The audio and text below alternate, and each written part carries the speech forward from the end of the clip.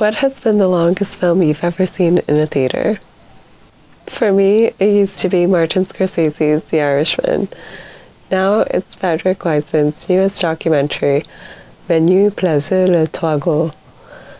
It's a documentary that explores the legacy of a family business that has maintained Michelin stars for over 50 years. I'm so grateful I've had the opportunity to view this film at the 2023 Toronto International Film Festival. I'm so inspired by the passion and legacy of this restaurant team, and I'm so inspired by the curiosity and craftsmanship of Frederick Wiseman. I am currently struggling to produce 4-minute videos consistently here, whereas Mr. Frederick Wiseman has created the most riveting 4-hour culinary film at age 93. Menus-Plaisirs was one of Frederick Wiseman's funnier documentaries with drama over sriracha and overwhelming cheese platters. Here's a quick synopsis on the film.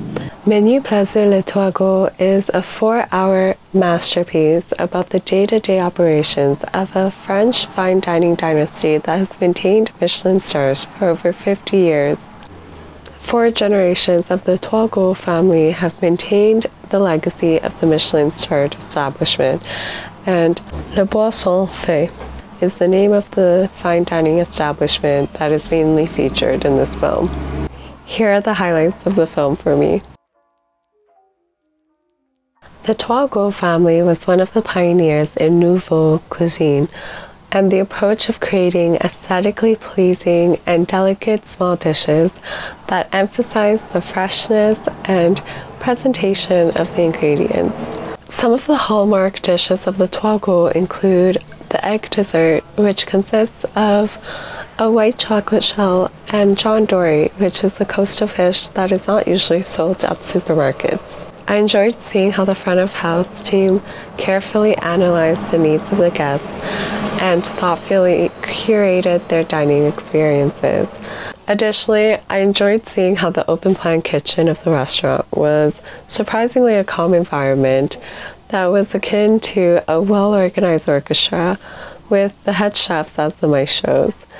The kitchen was not as stressful as Carmi's kitchen in FX's The Bear. The restaurant, however, did remind me of the restaurant in Mark Mylod's The Menu. As a detail-oriented person myself, I really enjoyed seeing the thoughtfulness and meticulousness of the restaurant team throughout this film.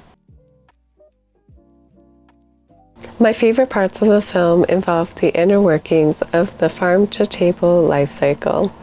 The Troisgros family used fresh local ingredients from France, and some of the observational shots of the fresh produce at the farmers markets and the green farmlands in the first hour of the film were like hypnotically calm ASMR videos. When we invest in local agriculture, green spaces can be better preserved, the spread of foodborne illnesses can be better mitigated, and the agricultural sector can provide so many jobs and stimulate the economies while providing consumers with healthy foods that will benefit their health and well-being. After reading a number of books about the effects of processed foods on our bodies, like salt, sugar, fat, and ultra-processed people, I have been trying to consume more whole foods and invest more in unprocessed foods to the best of my ability. Unprocessed whole foods are truly rich in flavor.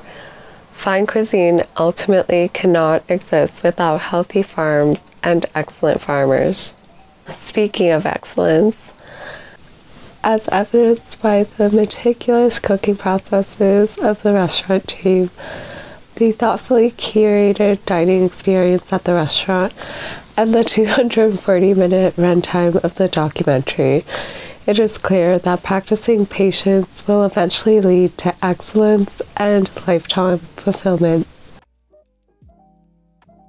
When you practice patience, you avoid giving up on your goals too early, and you dedicate more time to developing your skills. When you spend more time on deliberate practice, your brain will develop new neural pathways that will eventually allow you to perform your skills more automatically. When you're at the level where you can perform your skills more automatically, you'll have a greater bandwidth to discover new ways to perform your skills more effectively and efficiently, and you'll gain a wider knowledge base for you to find better solutions to any problems related to your skills or the craft that you've been practicing in.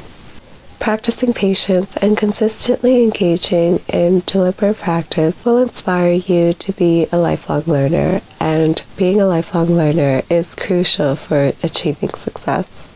When one of the cooks at the restaurant made a mistake while draining blood from a lamb's brain, head chef kindly took the time to teach him the correct procedure for draining blood from a lamb's brain, and he took the time to read specific passages from legendary French reference books on cooking, Larousse and Escoffier. He actually took the time to read specific passages to the cook to teach him the proper procedures. In addition to being able to practice patience and commit to lifelong learning, it is essential for one to be consistent, meticulous, and disciplined to achieve excellence. Both the Troisgros family and the director Frederick Wiseman have been committed to their crafts, practicing their crafts for over 50 years, and they are truly the epitomes of excellence in their field. Menus-Plaisirs means small pleasures in French. The director's non-judgmental observational style, the farm-to-table life cycle, the fine dining experience, and the love for food and cooking captured in this film have reminded me the importance of appreciating and savoring the small pleasures in life.